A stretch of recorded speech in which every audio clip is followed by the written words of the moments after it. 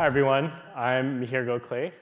I'm a product manager for the ClickHouse Cloud Console, and I've also spent the last 3 years developing ClickHouse's internal data warehouse, which is the system that we use for all sorts of internal reporting for operational metrics, tracking our infrastructure costs, doing product analytics, and much more. So that's what I'd like to talk about today. But before I get into all of that, I just want to say thanks for being here today. It's really amazing to see so many people in this room today, and it's crazy to imagine that just 3 years ago, this company didn't even have like a product in the market. So I remember 3 years ago, it was May of 2022, and we were just launching our product for the first time in the market. It was a private preview, and we invited a small group of kind of potential users to try out the product for the first time. Everyone was really excited about this launch that was going to happen. Engineers had been working on the MVP for months. Users were excited to see what we'd built. And there was a lot of excitement in the air. It was a big milestone for the company.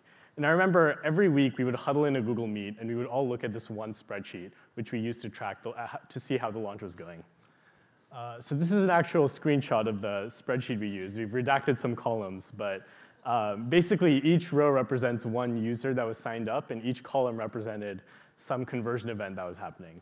And I'm not joking when I say like people were obsessed with this spreadsheet. Like this is all people would look at. And the way it worked is before we met every week, I would sit down, I would pull reports from 5 different systems, join them all in this one spreadsheet, and that's what we would look at in this meeting, so everyone would have the most real-time data. It definitely wasn't very pretty, and it definitely wasn't scalable at all. But for all intents and purposes, this spreadsheet was the company's first data warehouse because it kept everyone on the same page as this crazy launch was happening. Most of our engineers were stuck in Grafana or their IDEs. Many of our sellers were in Salesforce or email. So this spreadsheet was really the one thing that was keeping everyone together and that everyone in the company had access to. So it was really valuable. Today, I'd like to talk about how our organization's data warehouse evolved from this spreadsheet to something that's a lot more feature complete, how ClickHouse DB enabled us to do all of that, and where I see the future of data warehousing headed with AI on the horizon. So here's a kind of 3 years later, here's an architecture diagram of how our data warehouse looks today. It runs on 3 ClickHouse cloud services in AWS US East 2, so we dogfood our own product for our data warehouse.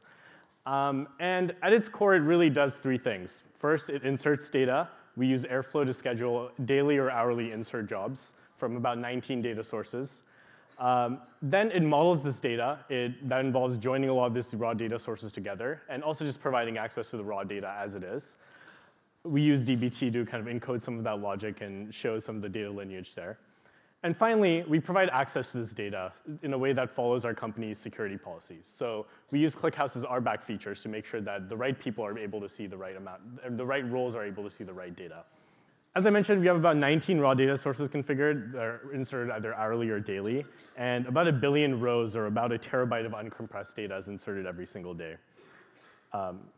And once the data is actually in our data warehouse, we perform a lot of the joins on it so that we can model it. A big feature of this kind of data modeling aspect is that we use these very large, wide denormalized tables so that users have to perform fewer joins. And that was kind of an artifact of when joins weren't as good in ClickHouse. And they're much better now, but we find that those denormalized tables are still really easy to work with. Finally, we've configured a number of access points for our data warehouse. So users can use the built-in Cloud UI, which they can use to write SQL queries and create dashboards. We've also hooked up Superset, which is an open source BI tool. And we also use an A/B testing tool called GrowthBooks, which lets us do kind of basic A/B testing queries to the data warehouse directly.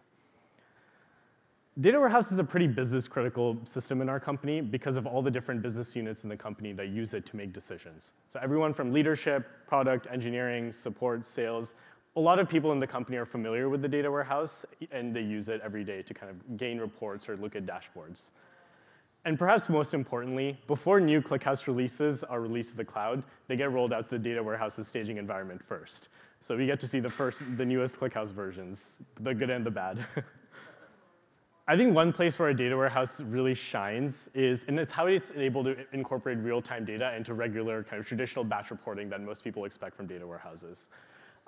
In the beginning, our data warehouse was kind of pretty standard. We had like rolled up metrics like number of signups, number of trials, and it worked pretty well. But I think it started to get really interesting when we started importing more like real-time kind of weird, funky data formats into our storage. So ClickHouse was able to handle like all sorts of data that we threw in. It could handle very large volumes of data. It could handle different formats of data. So for example, every day we insert millions of rows from our observability system, which Vlad talked about the other day. So it's very raw metrics, they're logs. So it's very raw data, and ClickHouse is able to aggregate those on the fly. And we're able to use materialized views to also do those aggregations on the fly as they're inserted. To give another example, we also import events from Google Analytics, which are kind of like nested arrays. So even in their raw format, ClickHouse's functions make it easy to access this data. Finally, from our control plane document DB, we're able to import these kind of JSON-like rows, which represents organizations or services that have been created in our control plane, which provide a lot of the information that we need. So being able to join all these three different data sources together in one system is really valuable for us as a company. The feedback we received after starting to incorporate more of these types of raw data sources was really positive. Our marketing team was able to get a better sense of which kind of web pages on our websites were most popular and which pages and docs were being the most visited. Our product team was able to define more custom conversion events, and our support team was able to diagnose customer issues better because they were able to click directly into logs that ClickHouse was generating for the customer service. So by storing all of this data in ClickHouse, we exposed both the raw format as well as in a kind of pre-joined aggregated format in these tables. And that was really valuable because anyone with just a basic knowledge of SQL was able to do the data wrangling needed to click into the data, view trends, and be able to build these views very quickly and build dashboards very quickly. So metrics like number of customers with failed queries or number of customers that experienced this specific query were pretty easy to do because we had all of this raw data as well as the regular batch reporting all in one place. Looking to the future, though, I think AI has a lot of potential to make the power of data warehouses more accessible, especially to folks who aren't comfortable using SQL. In my 3 years working on the data warehouse, I noticed that a lot of people were hesitant to use SQL. It seemed SQL comes pretty naturally to me, but I realized a lot of folks, like including non-technical folks, but also a lot of engineers, SQL doesn't come very naturally. And so I think the power of AI and the ability to use natural language to interact with data warehouses is really powerful because it expands the amount of users that can actually gain power from a data warehouse. This year, we added another tool on the data access layer of our data warehouse, an MCP server that links our data warehouse to an AI model. It's been pretty remarkable to see how much usage it's been getting internally, and I think it has a lot of potential, again, to expand how many people can get insights and power from data warehouses. Here's a quick video demo. So you log in, and you're able to kind of write a prompt in natural language. You're able to write a kind of prompt in natural language. The AI bot is able to query the ClickHouse cloud cluster directly, generate data, and get results from the query. And it's able to generate dashboards as well. So we exposed this tool to everyone in the company, and everyone in the company was able to just interact with the data warehouse directly like this. So here's a quick kind of architecture diagram of how it works. So we've got our ClickHouse, we have our data warehouse service, which is a ClickHouse cloud service. And we've got an EC2 machine that runs our MCP server, as well as LibreChat, which is a chat interface that our users can use to inject prompts. What this means is that, and then this chat uses the Anthropic's model to work with the MCP server to query the ClickHouse cloud service directly. We slowly gave this MCP server access to more and more tables and provided with more context and saw how people kind of reacted to it. And the reaction was overwhelmingly positive. I personally, before we launched this, I used to get like almost daily pings being like, hey, can you write this SQL query for me? Like, hey, can you create this dashboard for me? And I think after we launched this, that never happens anymore. So it's kind of funny how, and it's pretty clear, like the usage data also shows that like a lot of people in the company are using it. So it's pretty cool to see how quickly it's proliferated throughout the company and how many people have been able to gain value from it.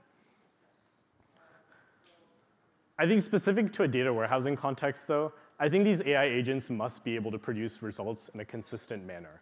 I think what makes data warehouses so powerful is that no matter who asks a question or no matter who kind of queries a data warehouse, you're going to get the same results. So I think in order for AIs to really work in the context of a data warehouse, they need to be able to produce a consistent result no matter who asks the question and what kind of query they generate. So at the end of the day, I believe that data warehouses are special because they actually represent groups of people that are working together to find answers and make decisions from data. It's not something an individual uses. It's something groups of people use together to make decisions as an organization. And so whether it's a spreadsheet, whether it's a dashboard, whether it's a chatbot, I think no matter what the access layer is, data warehouses are valuable because they keep everyone anchored to the same source of truth. So as our company has grown, our data warehouse has grown with it.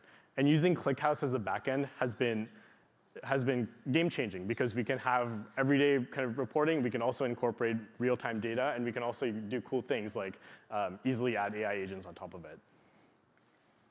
So thank you. Looking ahead, I'm really excited to see how AI is able to kind of change the game for data warehouses and how it's able to make data warehouses more accessible to more people so more people can really harness the power of data warehouses. Thank you so much.